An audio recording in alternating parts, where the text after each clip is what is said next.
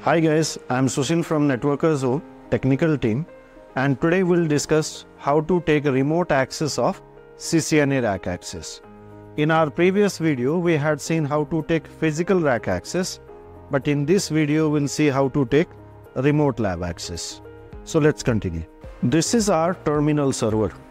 Okay, please focus on this. This is Cisco 2500 series terminal server.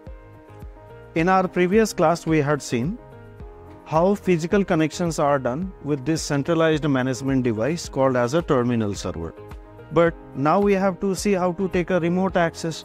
For remote access, we need IP address to be configured on the terminal server. So I'll take you backside of terminal server and I'll show you where we configure IP address for remote access. So let's continue. This is back panel of a rack. Okay, I'll show you a terminal server from backside. Okay, please focus here. Now you can see this is our terminal server back panel, and here you have one serial port. You can see here it is called as a AUI Ethernet. Please focus on this AUI Ethernet. This is AUI, means attachment unit interface. Okay, nowadays we don't have this type of ports, right, where we can connect a direct cable for access. Okay, so what we do is we use this connector. This is our connector, okay, which gives you a RJ45 converter, right? So we'll connect this converter to our AUI interface, and you see now light is blinking over here, and we'll connect this RJ45 connector over here. So we have already configured IP address at this interface. Okay, and we'll take that IP address access through this connector using this RJ45 wire. Okay, so now I'll show you how to take RDP access or remote access to this terminal server. Okay, so let me take you guys to our desktop. Now, terminal access can be accessed in three different ways. You can connect your terminal server RJ45 wire directly to your PC and put your PC adapter in a same subnet. That's one way of connecting remotely.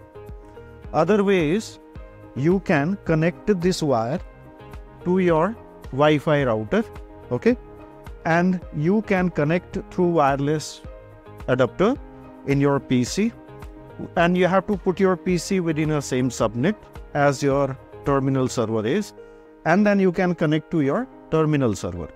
That's the second way. And third way is you can take an RDP access. Let's say our terminal server will be connected with RDP PC, and through RDP PC I'll be connecting to my terminal server. So in this video I'll show you guys how to take RDP access. It's a remote desktop access. So our students are from worldwide. We'll show our students how to take worldwide access to our CCNA rack remotely. So next I'll take you guys to my desktop screen and I'll show you how to take RDP access to our CCNA rack. Now I'll show you how to take remote access through our public IP to our CCNA rack. Now we are on desktop screen. First of all, we'll open RDP connection. And here we'll need credentials to connect our remote server. These details will be provided from Networkers Home. And here you can see this is the link to join our CCNA rack. This is demo. Currently I'm showing you guys. So this is a RDP details, username and the password given over here. So like this, all details will be provided to take a remote access. Now we'll click on connect. We'll give a password. And once you are connected, you'll get a remote access. After getting remote access, you can ping your terminal server. So to get a terminal server details, we'll provide you topology like this. In this topology, we have already assigned the terminal server IP, that is 1.1.1.6. So here we'll open terminal server through any software you can use. Okay. So Putty or any other Movextreme and all. So I'll connect with Telnet. like 1.1.1.6. Click on OK and you'll get connected. Here on this terminal server, username, password are mentioned here. So take this username, password, CCIE as a username, password as a Cisco. Now you are into a terminal server. Here you can check all the devices like show hosts, and you can see all the devices listed in our terminal server as per our topology. In topology, you guys can see we have devices like R1, R2, R3, R4, switch 1, switch 2, switch 3, switch 4, right?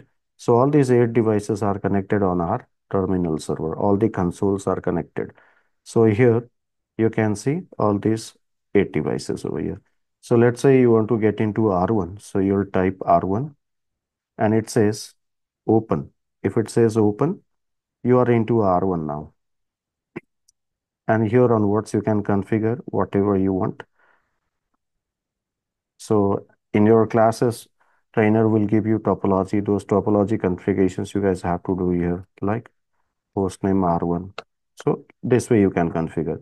Let's say you want to jump into any switch, right? Or any other routers.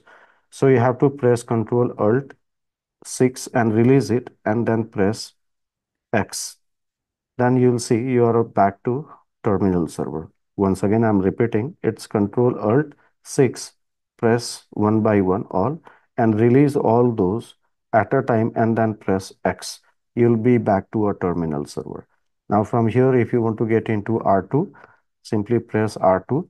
If it shows you connection refused by remote host, then you need to note these 4-digit numbers here.